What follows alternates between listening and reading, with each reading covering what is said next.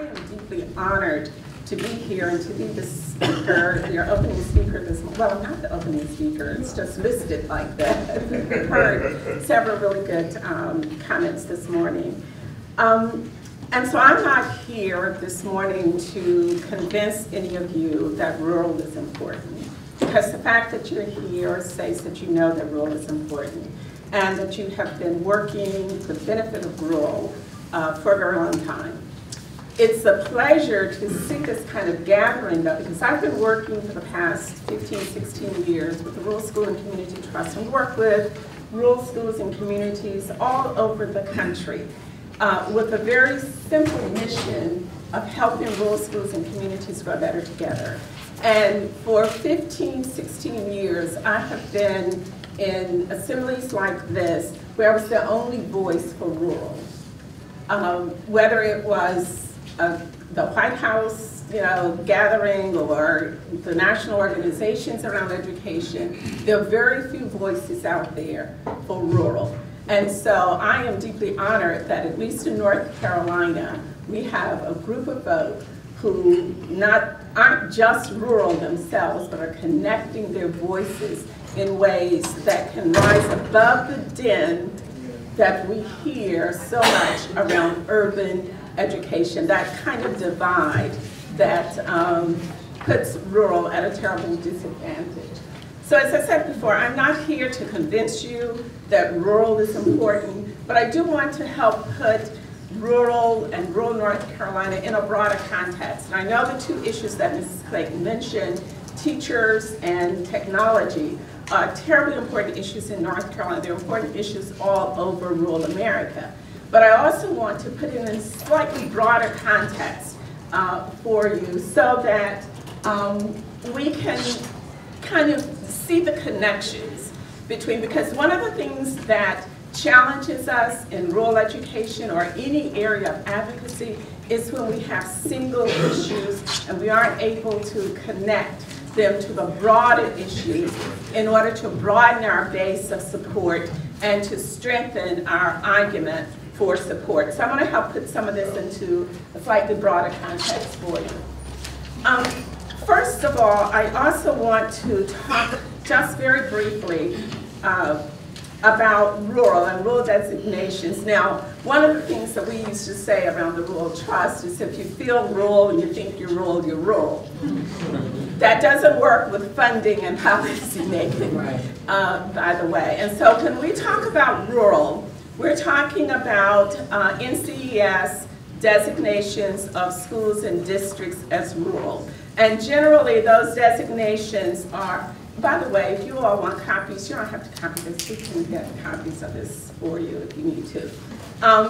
But there are three designations that NCES uses to define rural. And this is important because as you're advocating for rural, not so much here in North Carolina because we kind of know what rural North Carolina is, but the reason this is important is that many federal policies that have to do with schools are based on rurality or non-rurality, and how you define rural depends a lot, or the support that you do or don't get depends a lot on how rural is defined at that level. And so the NCES locale codes, 41, 42, 43.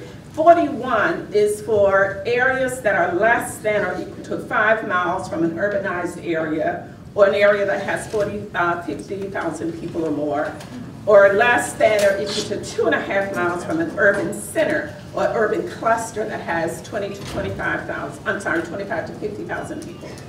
Then there's the rural distant, that's designation 42, that's 5 to 2.5 miles from an urbanized area. So all of these things have to do with how close you are to an urbanized area or a population center. Now, one of the things that we have found is that, and I think someone alluded to it here earlier, that we've seen declines in the numbers around rural. A lot of that has to do with how NCES and other federal agencies designate schools and districts in particular now. So the districts are designated as rural or non-rural based on where the plurality of students attend schools. So for example, if you have a county or a district that has most of its kids in a school or in a district that's considered urban, even if there are rural spots in that, right, that district is classified as urban. And so we've seen a lot of the numbers around rural drop because of that kind of classification or reclassification, the number of rural schools, the number of rural students, and so forth. So likewise, you can have a district that is predominantly urban, as I said, but it has rural spots, right? But that district gets classified as urban, right? And so the numbers drop. It's kind of a numbers game. And so much of the decrease that we've seen in rural student population has to do with that kind of reclassification.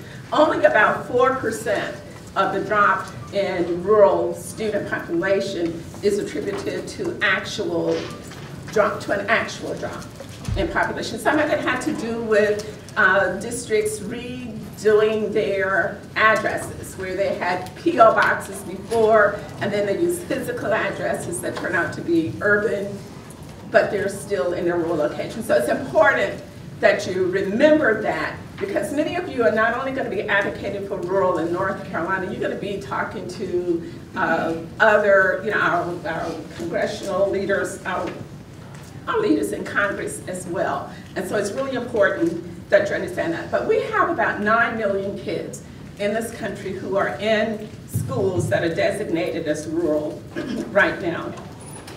That's 18.7% of our public school kids.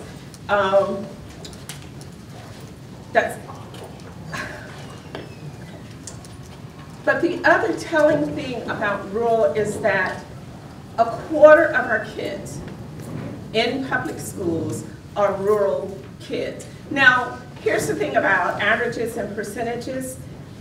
They're really kind of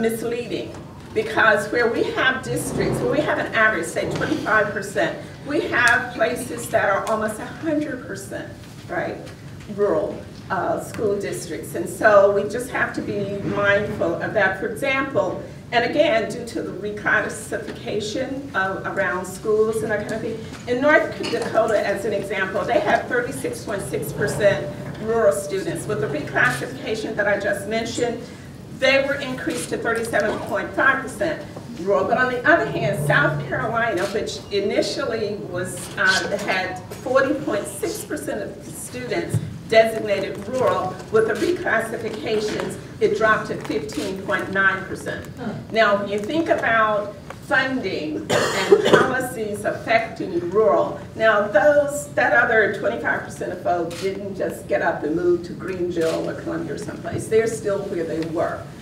But it's the designation that makes the difference there. 48.2% of our rural kids are eligible for free and reduced lunches. Again, think about what, the whole thing that I was just saying about averages and percentages. That's an average, right, across all of our rural places. Many of our rural places have 80, 90, 99%, right, children in public schools who are eligible for free and reduced lunch, which is the poverty indicator that is used in education. So what is that saying to us? We have a population of students in many of our places. Now, rural is not just one size fits all, right? We have what we call amenity kinds of rural places, the destination spots. They're pretty well off and they're doing fine. But for them, and that's what skews the numbers and the percentages.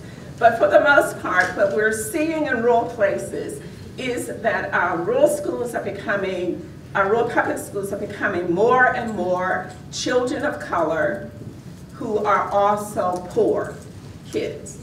And that's also what we're seeing. We're seeing that all across the nation. It's also what we're seeing in North Carolina. Half of the rural kids in the country live in just 10 states. including North Carolina. So we have rural concentrated, in the south, southeast, and kind of the southern border, and some places in the northeast. More than a third of the kids in North Carolina attend rural school districts. Now that's districts, not schools, okay? Rural school districts. And North Carolina is among the highest percentage, among the highest percentage of ELL students in the country. For a few years, North Carolina's ELL population was growing at the fastest rate of any state in the country. What's ELL? I'm sorry, English language learners. Sorry about that. So I just want very quickly to run through some numbers. The Rural Trust does a biannual report called Why Rural Matters. Its most recent report is being released next week at a congressional hearing in DC. But those data are primarily based on what the schools report, right, to the Department of Ed. So NCES, the National Center for Education Statistics, compiles these data. We mine that data and do a biannual report on the state of rural education state by state. But, and we look at 4 gauges. One is importance. How important is rural to the success of your state? As Mrs. Clayton was saying earlier, we can't improve in North Carolina if we don't improve rural. We can't be great in North Carolina if we're not great in rural. And so what you see here is that nationally, 28% of our schools are in rural, 28.5%. But in North Carolina, 42.4% of our schools are in rural designated places. 39%, almost 40% of our students are in rural schools. North Carolina has the second highest number of rural students in public schools in the state. So rural is very, very, very important to North Carolina, not just in policy making in North Carolina, but at the federal level, because we are the second highest number of rural students in the country. Percent of state education funds that go to rural districts, North Carolina does pretty well, but then I always say that, the devil is in the details. And so we'll talk about that in just a little bit. Our second gauge has to do with diversity. And diversity, we looked at the percentage of non-white students in rural places, 25.2% nationally, but 40.5% in North Carolina. And again, some of you know that in your place, that your rural school districts have a heck of a lot more than 40.5%, right? It's, again, that whole thing about averages and percentages that I was just talking about. There's some of our rural districts that are almost totally non-white, the public schools in those districts. Now, I'll get back to that. And again, IEPs, students with individual education plans or special ed, we have a fairly high percentage, right at the national average, but a fairly high percentage. And rural students who are eligible for free and reduced lunch. We're at the point that now more than half of our students are eligible for free and reduced lunches. And again, in some of our districts, as you know, it's almost 100%, right, who are eligible. But I want to point out this rural mobility piece.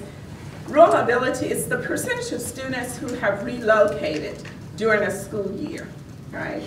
And so 10% of our students overall relocate during the school year, and so they may be going to another school district or another school.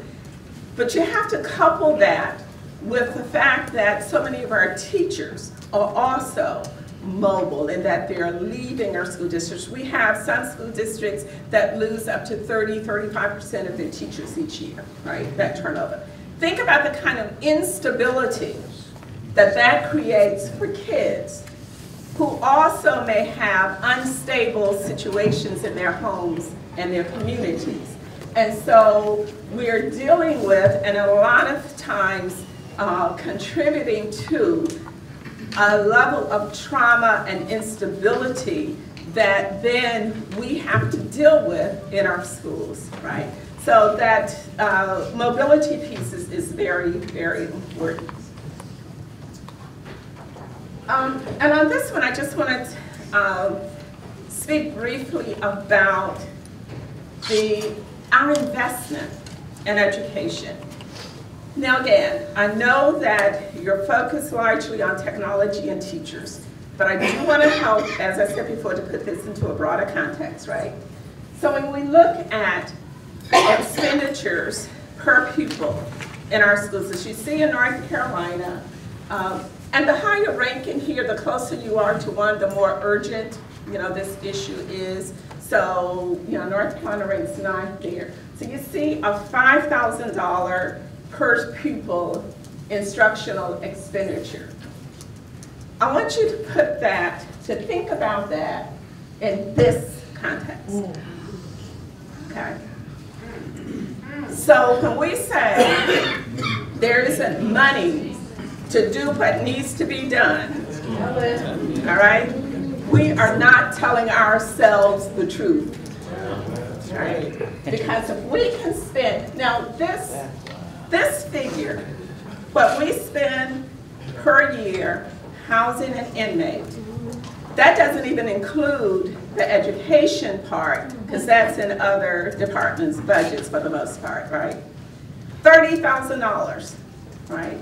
Now for North Carolina, I mean, it depends, we can look at other places and say, oh, we're doing pretty well, because in California, they're spending over $60,000 per year to house an inmate.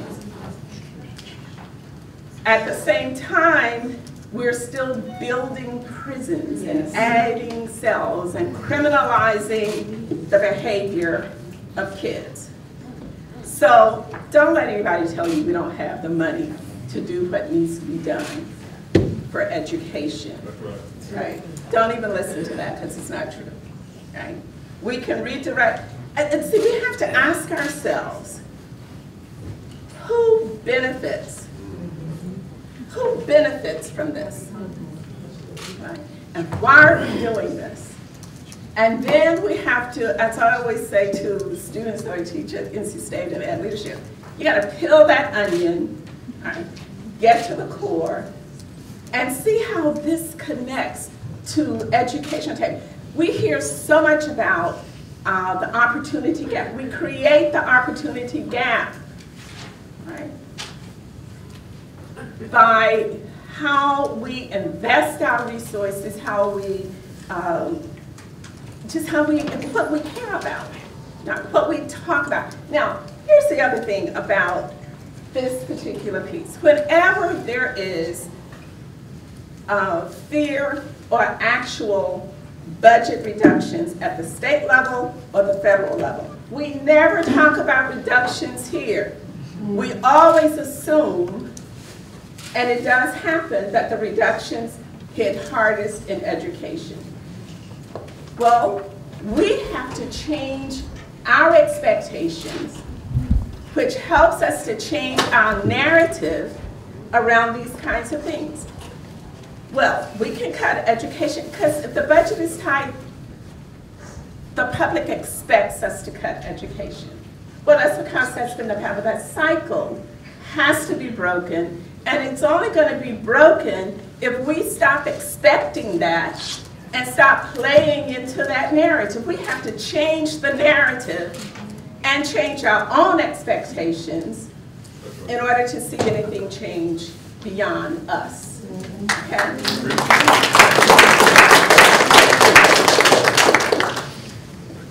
I'm going to just skip on this, but the one that I want to say, and again, federal policy makes a lot of difference in what happens here. And so among all of these challenges, I want to look. Many of you have probably had the opportunity to review the proposed federal budget. All right. Somebody goes, I'm not going to cherry pick that, but there are some things there that are important, because things are being pushed down to the state that the state is not going to be able to afford, and the state is going to be pushing things down to the counties that the counties are not going to be able to afford. So what's going to happen?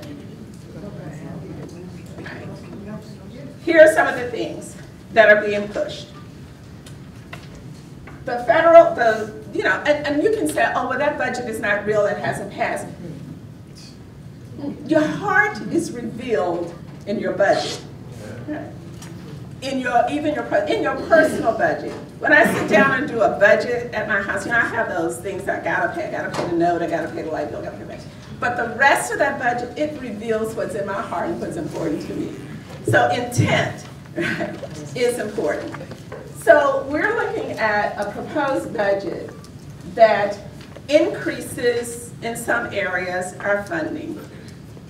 Title I funding, and many of our schools depend on that, $1 billion proposed increase, but with portability. Do you know what that means?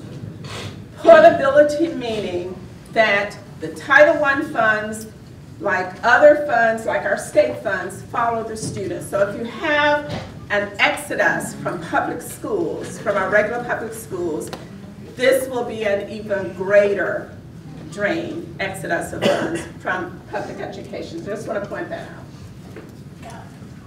The proposed budget cuts out $2.4 billion in teacher and school leader training. Now, this is at a time when we're struggling, right, with not just getting teachers, but providing professional development for teachers, because there's a perception that it's not effective. It has not been effective, right?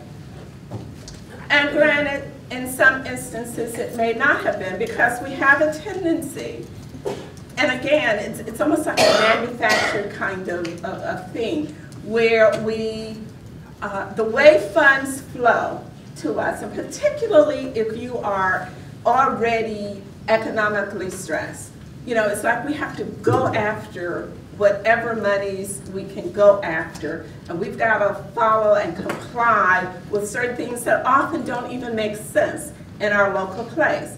And so even when it comes to, say, professional development of teachers, we build that around these, I call them blessed innovations, right, that federal competitive grant money will support. Underscore competitive grants. Because one of the things that happened with the previous administration and under Secretary Duncan is that more and more federal money for education went into competitive grants, right? Competitive grants. Now that puts rural places at a terrible disadvantage, right? Our organization back in when I3 first came about, we worked with rural school districts around the country to try to help them put together proposals, competitive proposals, because they didn't have the capacity, they didn't have the staff, not that they didn't know how necessarily, but when you have a superintendent who's also driving school bus and teaching and all those kinds of things, doesn't have time to do. You don't have time to write a federal grant proposal, and so it puts us at a terrible disadvantage there. So that's something that you have to talk about. These other things, public. Now I listed this because I think one of the things that has to happen in rural education is that we've got to stop thinking about K-12 as an isolated, kind of entity in education. It's the whole picture, and we have to build alliances with people beyond K-12 if we are going to really start to make a difference in our education system and our community. Impact aid. Some of our districts depend largely on this, because that's the money that you get from feds because they have federal lands in your area that you don't collect property taxes on. Propose to cut that out. So I'm going to just move very quickly and tell you what I'm recommending in addition to your the issues that you're dealing with now, because again, as I said, these issues are all connected, and I call this my 10-point rural advocacy agenda. And the first one is we have to think forward and strategically. And I think that means really on a regular basis, not having to react to what we hear, but also to be able to be proactive, to be thinking all the time. and to be, again, peeling the onion on the things that we hear. Because one of the things that we have seen so much is that people court us with the language that appeals to us. And just because they speak our language and use the words that we like to hear doesn't mean they're working in our interest. And so we've got to keep thinking and thinking about what's good and what's best for us, and being a real organized and unified voice around the issues that support us. And I mentioned the competitive work. And I'm not even going to talk about the growing your own support for teachers and leaders. You have a panel that's going to talk about that. The broadband piece, I do want to just address very briefly. I know you have a panel about that.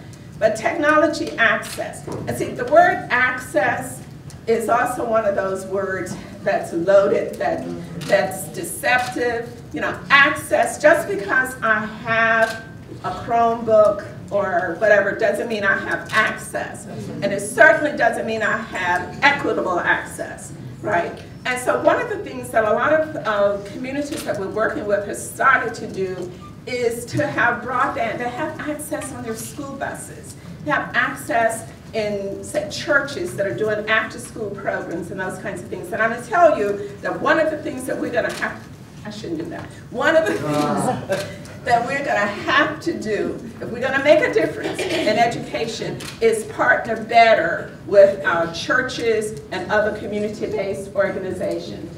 I want to skip down to ensuring, well, number 7, providing equitable funding base. We don't really know what it costs to educate kids where they are, right? You know, we have these formula allocations and those kinds of things, but we really need to dig deeper and look at the circumstances where kids are. What does it cost to educate a kid in Warren County as opposed to a kid in Wake County, right? And particularly urban versus rural. Curriculum relevance and equity, we have such a tremendous gap in the offerings and what kids can take in their schools. Even in schools where we do have what looks on paper like a really strong curriculum, we have to make sure that all of our kids have access and are engaged in a curriculum that's going to lead to something other than a piece of paper when they march across the stage. So if we are doing CTE, let those kids graduate with industry certification. If we're doing technology, let them graduate with technology certification, because they may not all go to college. We want those who want to go, but they may not all go. Let them graduate knowing how to start a business and fill some of the voids that are in our community. And then the last one, well, the next one, connection for a seamless education. We have a terribly divided education. We don't have an education system in North Carolina. You know, we've got the pre-K, we got K-12, we got the universities, we got community college, and now even at the K-12 level, you know, we have the charter, which is another system, and the achievement school district. So we have these schools that we have under-resourced, understaffed, treated badly, and now we're going to put them in a separate, and I'm sure equal, system. We have to protect the rights of every child. We don't know what's going to happen to the Federal Office of Civil Rights, but we do know that we have depended on the federal government for years to help do what's right by poor people, by black people, by people of color. And if that goes away, then we're at, I don't want to say the mercy of, but we are, what happens at our state level. And we've got to be vigilant, right? Peel the onion, unpack the language, think about where it's leading us, right? Be clear about where it's leading us, even if it isn't what we're being told. We've got to be able to peel that onion and try to have them be clear and not just react to, but be proactive around that. And then lastly, I want to say, so what is it that we have to say about being rural and about making North Carolina great, about making America great, is we have to say, in the words of Langston Hughes, I too am American. Yes.